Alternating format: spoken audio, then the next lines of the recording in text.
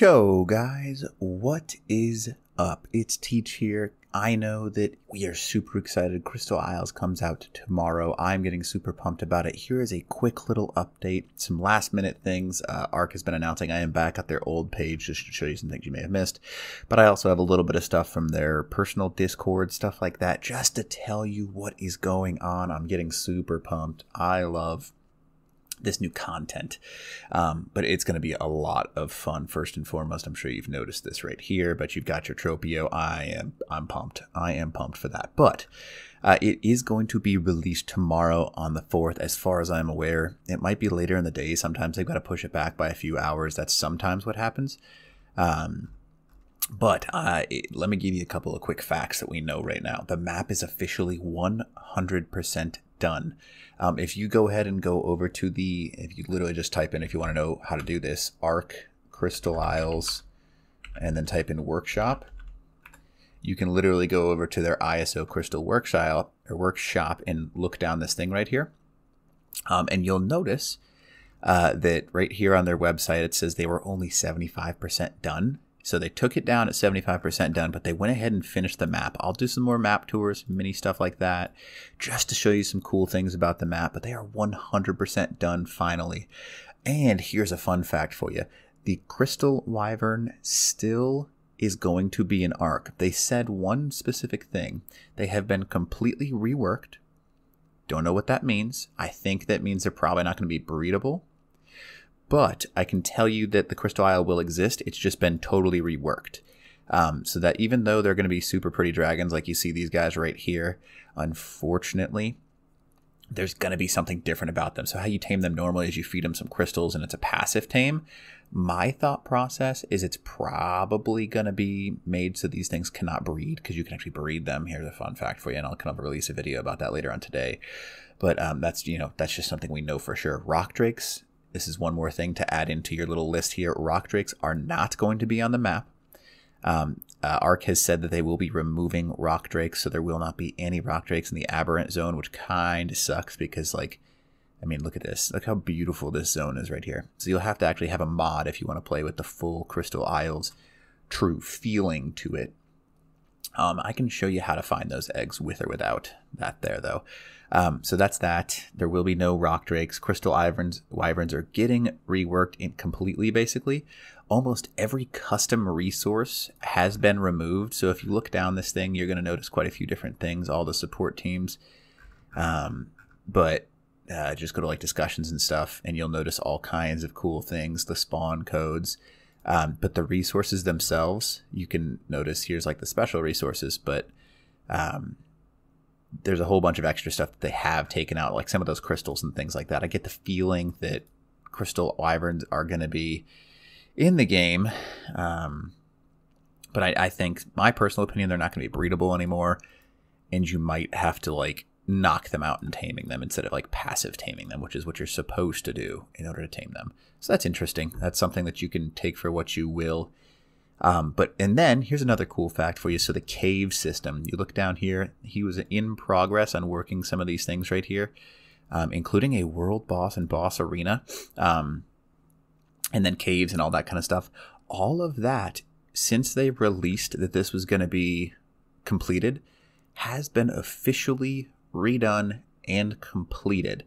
So every single cave that are open, like right now, that like before he took his map down, if you wanted to go check some of them out, every single one of those caves is now reworked and functioning. Now, what that means to me is they have added artifacts and they have added a world boss or multiple world bosses in order to, complete this game. So that's just something that's kind of interesting. So they're going to add the Tropognathus to this. I get a feeling this is going to be like looking at the pictures, you can literally see this right here. He's going to be found in some form, way, shape, whatever you want to call it, in the floating island region, which is pretty cool. You see that they released the pictures of the floating islands, so they're going to keep the floating islands. I'm getting pretty pumped about that because, I mean, you can do some really cool base ideas up there. But, that's that. Just to talk a little bit about this whatever you want to call it, Tropognathus. It's going to be cool. It's going to have a mounted flak cannon. For those of you that don't know what flak is, that that little ball and that one right there, those are explosive rounds. So when they move, if they hit something, those explosive rounds are going to explode and hopefully take things out of the sky. So it's not like a machine gun. It's basically like a cannon, but with exploding rounds at a certain distance. You can see that right here. And it's got a jet pack. So long as you have the, whatever you want to call it. But you can see that this is really interesting. Their bite is really strong. And it grinds things down. So it might be like a grinder. So I don't really know what it's like. But we'll see. I think they're going to increase the speed of pretty much everything that's jet powered, because I don't know if it's technically considered tech tier, but their saddle itself is going to have a jet booster on it, which is going to be absolutely bonkers. I'm sure a lot of people already knew about that, but you can see these guys, like it's a one-man saddle. So you're on the saddle and you're holding this flak cannon, if you want to call it that. So that's going to be really cool to add on to this server. That's pretty awesome stuff. It's awesome to have that in the actual game itself. You can see they're still planning on the 4th. There's some cool sales going on. If you haven't seen my map tour of it, you can kind of see a little bit about the pre-release Crystal Isles version. Pretty unique stuff. And then there was one glitch that they did finally fix when it comes to Crystal Isles itself, and that is the monsoon rains, or the infinite rains, or the never-ending rain, whatever you wanted to call it. ISO basically had a glitch, or whatever you want to say. It never stopped raining on the map. No matter where you were, it always was raining for you. And that was just a glitch. I know he was working on that for quite a while, but it basically just permanently rained, and it never stopped. It was so frustrating. But you can see he has got some really cool stuff, or she. I don't know if it's a he or a she, so I apologize. I don't know the person in real life, so I'm not going to assume. This person is what I'm going to start saying. I know I've been corrected on that kind of stuff before, but I genuinely don't know, so I'm not going to pretend that I do. But you can see there's ab resources. I've explored around the map a little bit. There's a really cool electric ice zone, and it's got like liquid dinosaurs. Basically all that means is they're super BA. They can take out, I mean, when I looked over at them, they were higher level than anything nearby. And that was just crazy. I did manage to find the bee cave, which is one of the most unusual things I've ever seen. Basically, there's like 1,000 bees inside this thing. Honey's dripping from the ceiling. All kinds of just absolutely crazy looking stuff. The water, I will admit, when I've been around the map on the water, it's been a little bit funky. That's simply due to the fact that this stuff right here, like the water is like a greenish appearance. So like when you look straight down, the water is super clear. A lot of Ark maps, the water is not clear at all. But in this one specifically, it's really clear and easy to see through, and greenish tint on the top. I think they'll probably change that to more of a classic Ark water than leaving it like super see-through. But that's my thought process. It does have pretty much every unique biome you can think of. This is a real wyvern. This is the actual wyvern scar is in this region right here. It's like a giant pillar. And the wyverns are all inside of that with their wyvern nests. And it's kind of like a giant dome with a circular appearance to it, which is pretty cool. I think it's going to be really neat. There's the griffon scar. The griffon scar, I'm wondering if they'll end up keeping it. I don't know for sure, but there's griffon nests in it. I doubt that they're going to allow that to happen. But, you know, Ark has done more confusing things in the past.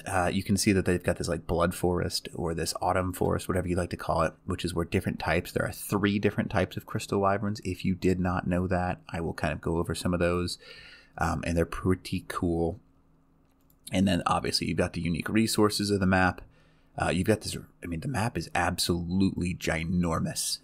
It makes Ragnarok look tiny. This map is huge. And by that, I mean, it's probably about the same size as Ragnarok, if we're being completely honest with how sized it is. But anything you see here can't be necessarily trusted. I would assume that there is definitely a world boss, because a lot of people are going to want to play this and need tech. So that's going to be something interesting. The caves, the underworld, this is all going to be updated. This is not on the map right now, so there's going to be a lot of stuff when this map does come out that we did not know was there. So, like, you know, whenever someone releases content or you watch some of the older content, it's going to be literally a different map. So don't forget that aspect of it. It's going to be something that you should definitely keep an eye on. but it's not something that you can necessarily trust to be accurate from the old to the new map, because they're literally two different maps. You can see some really cool screenshots that people have taken, and it's just, I don't know, I'm excited. I'm really excited about this map. Make sure in the comments below you say, hey, you know, I want to see this, try and do this on the server, and I'll try and get some awesome content. In the past, I've always done, you know, just a whole bunch of as much content as I can for you guys as quickly as possible. So I will keep trying to do that for you, but I am pretty stoked. New dino, new map, new style, multiple new dinos actually with the Crystal Isles dinos. And we'll see how it goes. So anyways, I hope this video helps you out and you learn a little bit. And other than that, teach out.